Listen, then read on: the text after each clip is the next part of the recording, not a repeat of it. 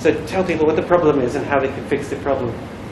Okay, so you'll have seen there's a sort of phone. Most people who use Raspberry Pi use a power supply from a phone. Raspberry Pi doesn't come with a power supply, so they use one with the phone. The standard for older phones is probably only about 500 milliamps. That's how much current it can supply, or effectively how much power it's going to supply. So one of the common causes is you're using a power supply which is not rated enough to supply enough current to the Raspberry Pi. You can buy more powerful ones. I've actually got one with me. But the key thing to look at, if you look at, as this one's 1.2, if you look at the rating on it, it'll either be milliamps or an amps. Ideally, you want something up to about 2 amps if you're going to be driving a lot of extra things off it. The standard USB interface doesn't, will support lots of different currents, but you need basically more powerful power supply to go with it. So the ones on mobile phones are great. They work for normal Pi. I've got a Pi with me which powers the screen as well. Kind of just about works, but I normally use a more powerful power supply to go with it. We look on CPC Funnel or any of the online websites. You see, the crucial thing to look at is the rating. It'll either be milliamps, you want to be 1200, 1500, or 2000 amps, which is 2 amps. So I've got 2 questions. So if you're using a power supply that's not powerful enough, will the Raspberry Pi work at all? It'll work, yes, that's right. So it'll work just as it is. So one of the key ways of finding out it's a power supply is to disconnect everything else you're not using. If it's powering the screen off it, even things like USB, mice, etc., will draw a bit of current. So basically disconnect as much as possible. The Raspberry Pi, forget the exact specs, will work in a fairly basic phone type charger, but it will struggle once you start adding more things on. So the key thing is to remove things and then see whether the problem goes away.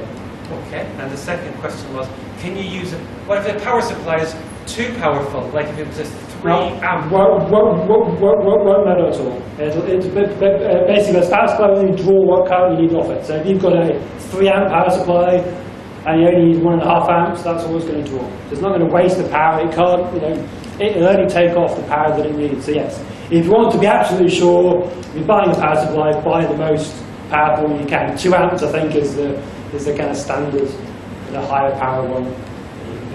Great, thank you very much, James. And do you want to just tell us a little bit about what you've done with your Raspberry Pi before you go and Okay. So I've only fairly recently, sorry, my name's James, my first time here. I've only fairly recently got a Pi. I do a variety of things. My background's electronics. I've done a lot of electronics in the past, but not much with the Raspberry Pi. We've been messing around with things like doing a door opening project using key fobs.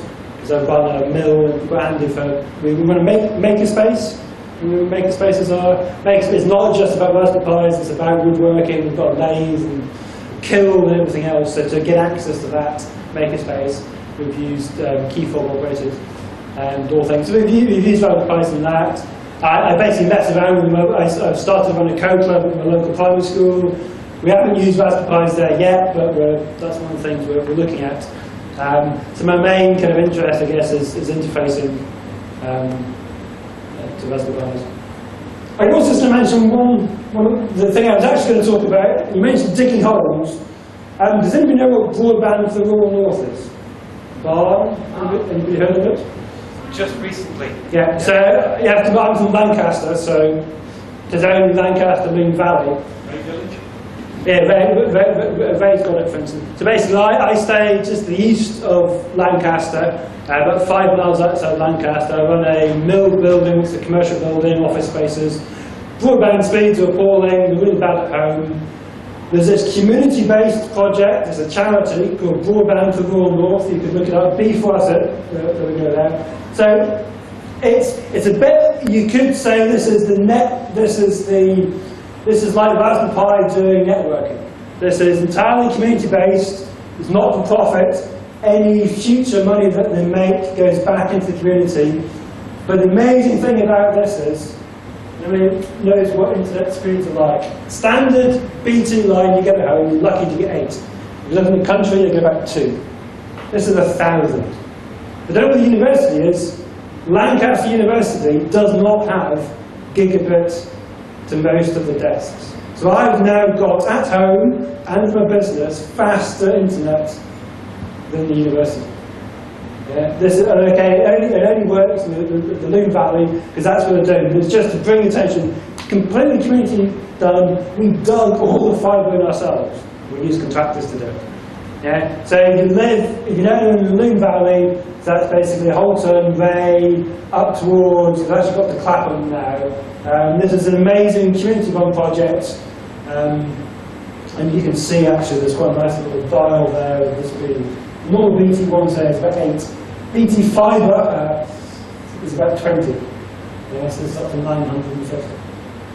And of course, other internet service providers are available as well. Yeah. It's there to draw the parallels. This is entirely community run, just out of the Raspberry Pi. It's a joke because I work for an ISP. Do you? Who do you work for? Oh, it's not BT. They're much faster. No, it's not BT. They're much faster than that. We sang up BT. Right, so that was all. Get him off the microphone! What's the contention ratio?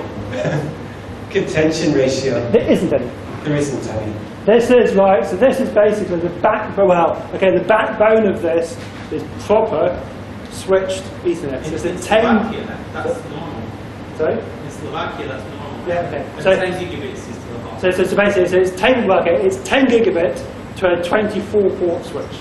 So yes, in theory, if you're capable of all 24 ports running flat out, you'll get only about 500 megabits. So the contention rate, you will not notice it in practice.